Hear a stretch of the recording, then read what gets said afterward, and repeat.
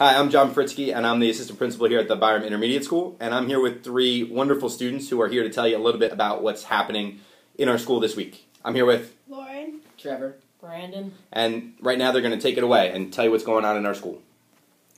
Hi. In 5th grade, the students are learning about body systems and science. In social studies, they're learning about colonies. And in math, they're learning about powers of 10 and how to multiply decimals. In Mrs. Gary's class, they are reading the book Wonder. I love that book.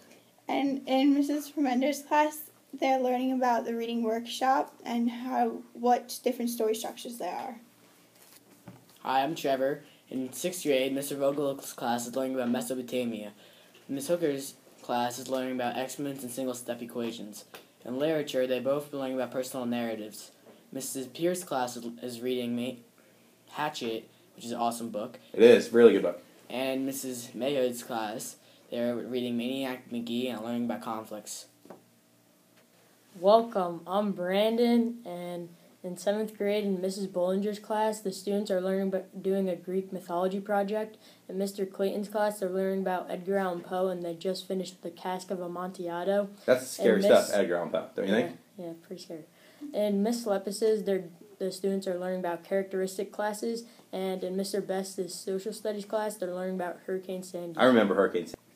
In math in 8th grade, Mr. Brooks's class is learning about the Pythagorean theorem, and in Mrs. Smith's class, they're learning about multi-step equations.